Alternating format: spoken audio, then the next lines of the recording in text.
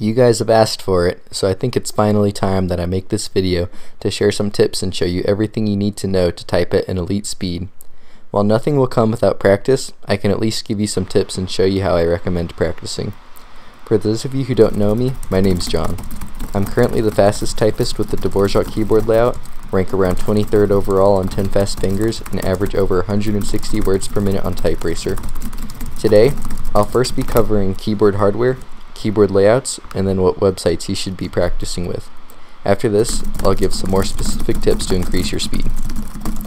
A lot of people ask what the best keyboard for typing is. There are people who swear by mechanical keyboards and also people who love the Apple Magic. Personally, I've always been the most comfortable with my laptop keyboard, but when I use mechanical keyboards, I prefer Cherry MX Brown. In reality, the best keyboard for you is the one that you're most comfortable with. One caveat to this is, believe it or not, you need a working keyboard. While I'm mostly joking when I say this, you do need something with higher than 2-key rollover. 2-key rollover means that it will only accurately detect when 2 keys or less are pressed down simultaneously. I'd make sure that there's at least 5 to 6 key rollover, but honestly this won't be a problem with most modern keyboards. I've left a link to a website where you can check the rollover of your keyboard in the description. Another topic that I'd like to briefly address is what keyboard layout you should use. For those of you who don't know, there have been several other keyboard layouts or arrangements of the keys that have been designed to be better than the standard QWERTY layout. After all, QWERTY was designed to slow you down, right?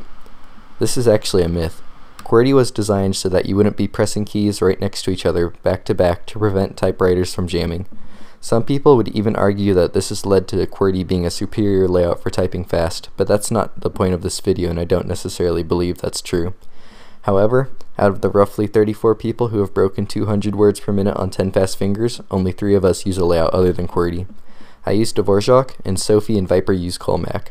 It's also worth noting that Jash has a 200 with Colemak, but he primarily uses QWERTY. So basically, it's fine to use a different keyboard layout if it sounds fun, but don't switch for a speed benefit.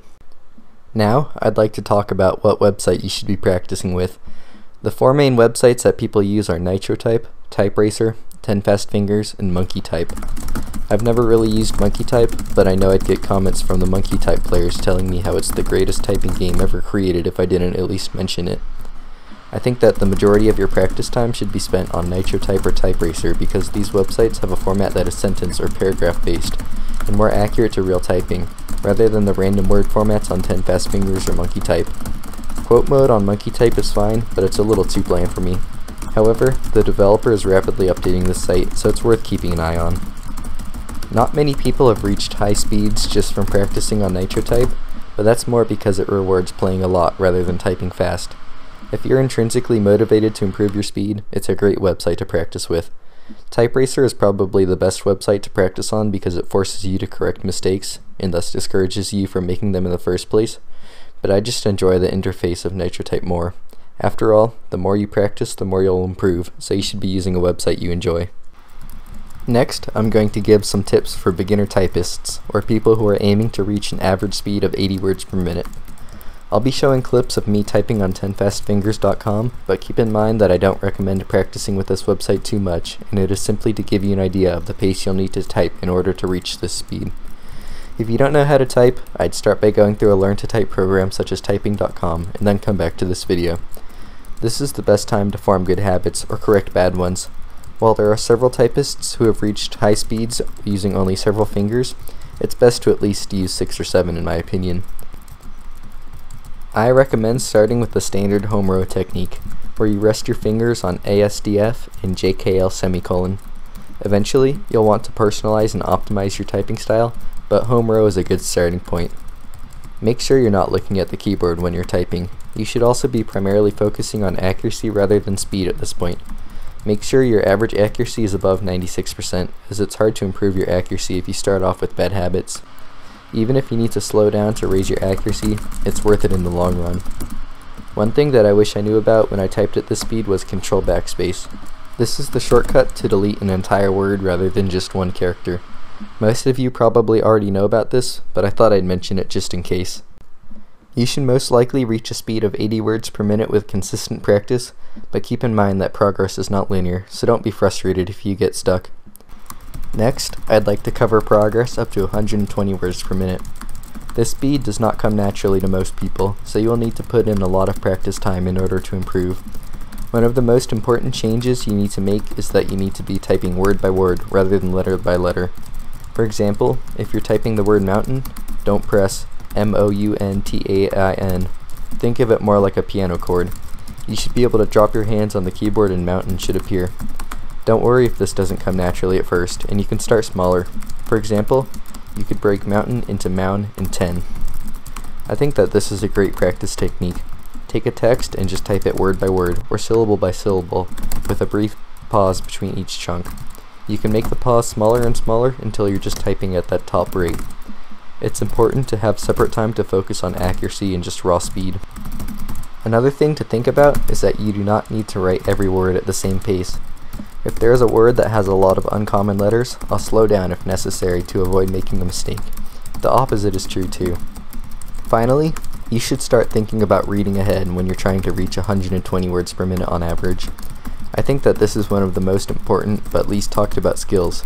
You never want your typing to catch up to the word you're reading because that will lead to you pausing.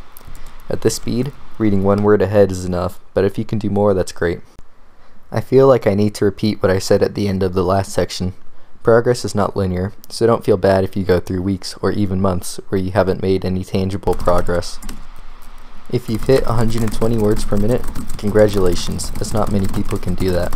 However, there's still a lot of room for improvement.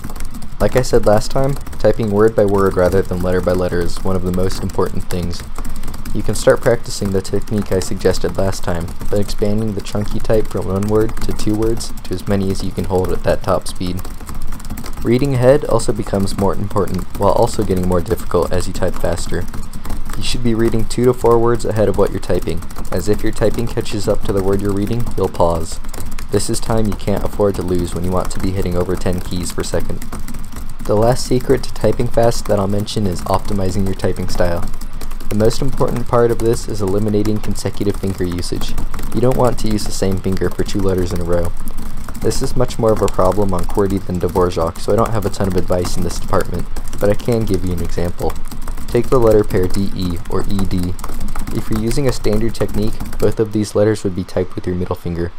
However, I use my index for D and ring finger for E to get around this. If you look at the top typists in the world, no 2 of them share a typing style. You need to develop your own preferences. Eventually, you should not even need to think about these optimizations and they should be automatic. While I'm sorry that I can't give you any magic trick to double your typing speed, that's because there is none. If you keep practicing, you'll improve, but with the ideas I've outlined in this video, hopefully your improvement will accelerate. While I tell you the most important idea that I discussed in this video is that progress is not linear, you didn't watch this for motivation, you wanted advice. So, the most important thing I hope you take away from this is to practice with intention. Have separate practice sessions to focus on accuracy, speed, and even smaller details. Mindless practice will only get you so far. I hope that this video helped you out, and if it did, be sure to drop a like and subscribe, as I am posting videos about typing most days. If you have any questions, leave a comment and I'll do my best to get back to you. Thank you very much for watching.